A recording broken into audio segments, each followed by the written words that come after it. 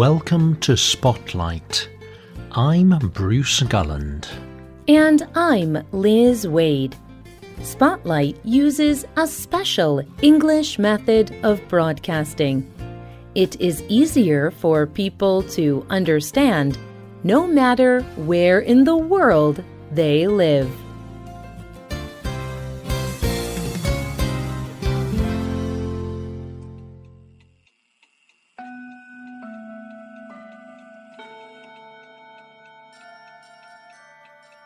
It was the night before Christmas, when all through the house not a creature was stirring, not even a mouse. The stockings were hung by the chimney with care, in hopes that St. Nicholas soon would be there.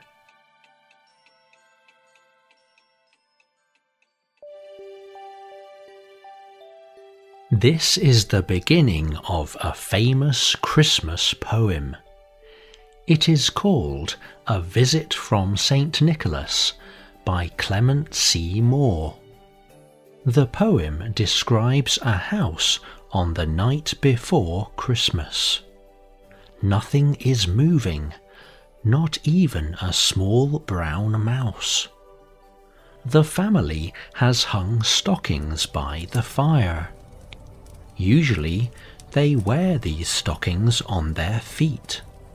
But tonight, they hope that St. Nicholas will come and fill their stockings with sweet treats and gifts.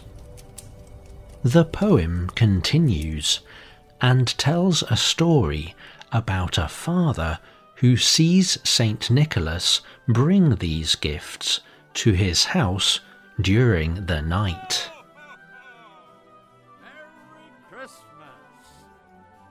Many countries around the world have stories about St. Nicholas.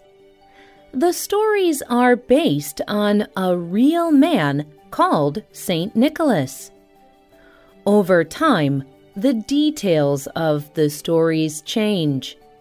They are no longer real stories from history, but the stories explain different Christmas traditions. Today's spotlight is on the many Christmas stories about St. Nicholas.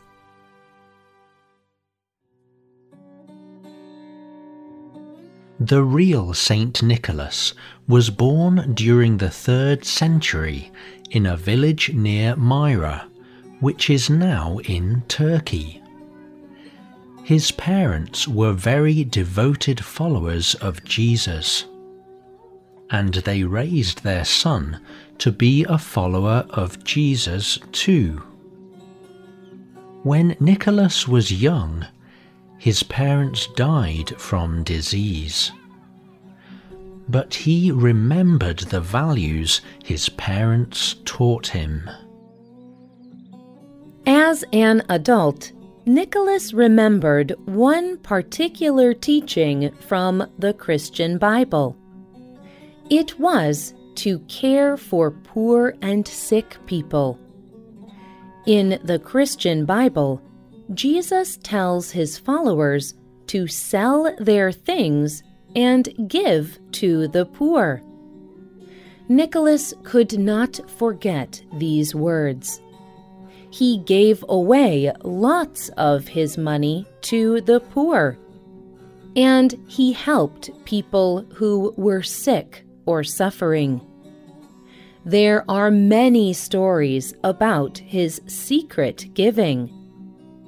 It is not clear if these stories are true, but they show how much he cared for poor people. Nick Page tells one version of one of the most famous stories. A father had 3 daughters. At that time, there was a custom for marriage, a dowry. The father offered a gift to the man who wanted to marry his daughter. Without this gift, it was not likely for a woman to find a husband. But the father was very poor. He did not have enough money for this custom. So he planned to sell one of his daughters.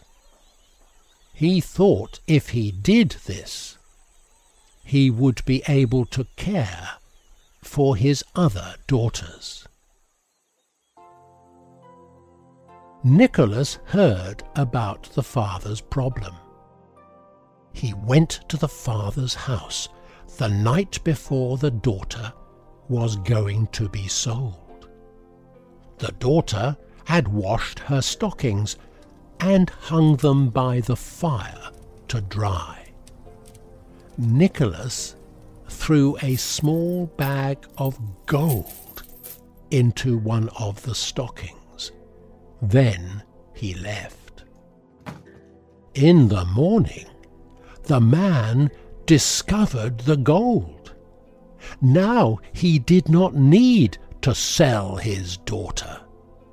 Instead, he was able to find a husband for his daughter. In a year, it was time for his next daughter to be married. But the man was still poor. Once again, Nicholas came during the night, and again he threw a bag of gold into a stocking. Finally, when it was time for his third daughter to marry, the man waited. He wanted to know who was giving the gifts. For a final time, a bag of gold came through his window. This time, the man was ready. He ran out of the house, and the person he saw was Nicholas. But Nicholas demanded that the man keep this knowledge a secret.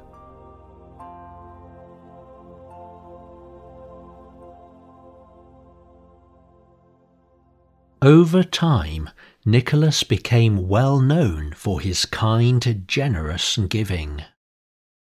People also knew that he was a follower of Jesus. He even became a bishop, a religious leader of the city of Myra. As a bishop, Nicholas continued to serve poor, sick, and suffering people. Years after he died, people wanted to honour him for devoting his life to God and caring for people. So they named him a saint. Many countries have created stories about Saint Nicholas as a secret gift giver. Often, the stories are for children. Saint Nicholas considers how children have behaved all year. Then, he gives them good gifts for good behavior and bad gifts for bad behavior. These stories explain Christmas traditions. For example, in many European countries, children leave their shoes out for Saint Nicholas. They hope he will fill their shoes with treats. There are also other stories about Saint Nicholas. In Greece, he is not a secret gift giver. Instead, he is the saint who protects sailors. It is said that in bad weather, sailors would pray to Saint Nicholas. Then he would appear to them like a dream. He would guide them to safety and could make the storms go away.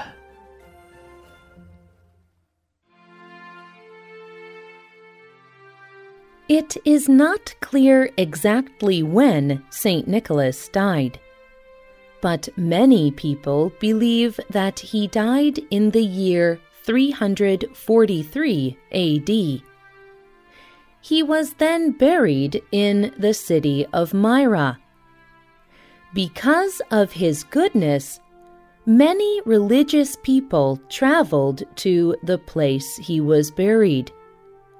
But during the 11th century, there was war in the area of Myra. A group of sailors used the war as a chance to steal the bones of St. Nicholas. They brought them to Bari, Italy. That is where St. Nicholas is buried today. If you believe the stories, St. Nicholas is the Christmas saint.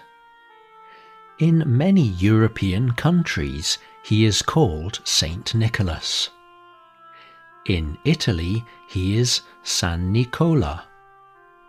In the Netherlands, they call him Sinterklaas. In the United States, he is Santa Claus. And in Britain, he is Father Christmas. He has many names, but the idea of the person is the same. He is a gift giver who brings good cheer at Christmas time.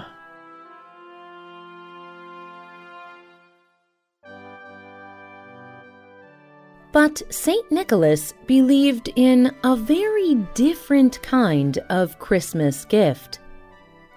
Christians like St. Nicholas celebrate Christmas as a time to remember Jesus' birth. Christians believe that Jesus was a gift to the world. They believe he was both God and human. And because Jesus lived as a human, he knows what it is like to have pain and hurt, joys and happiness. Christians believe that in Jesus' birth, God comes to earth. God brought the gift of hope to a broken world. Does your culture celebrate a Christmas saint? What stories have you heard about St. Nicholas? You can leave a comment on our website or email us at radio@radioenglish.net. You can also comment on Facebook at facebook.com/spotlightradio.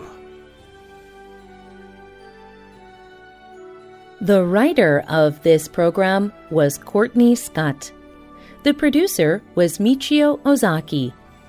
The voices you heard were from the United Kingdom and the United States. You can listen to this program again and read it on the internet at www.radioenglish.net. This program is called St. Nicholas, the Christmas Saint. We hope you can join us again for the next Spotlight program. Goodbye.